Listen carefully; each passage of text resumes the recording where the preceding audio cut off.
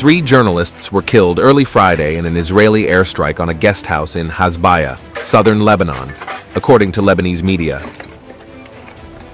The fatalities included 2 journalists who worked for the pro-Iranian outlet Al-Mayadeen, along with a cameraman from Hezbollah's Al-Manar, as reported by Al-Mayadeen.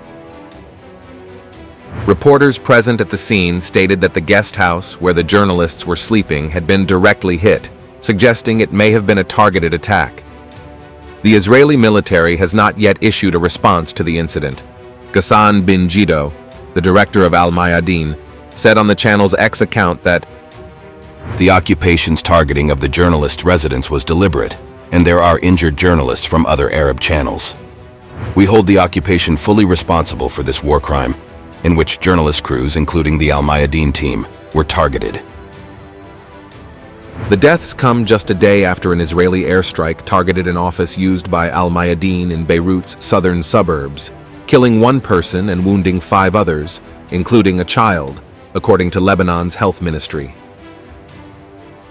The Lebanese army reported that 3 of its soldiers were killed on Thursday in an Israeli strike on the border village of Yater as they attempted to evacuate wounded civilians.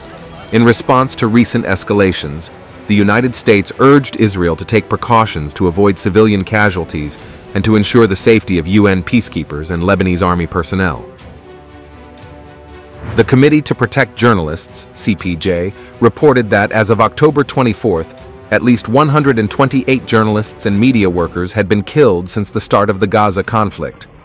Among the fatalities were 123 Palestinian, 2 Israeli, and 3 Lebanese journalists.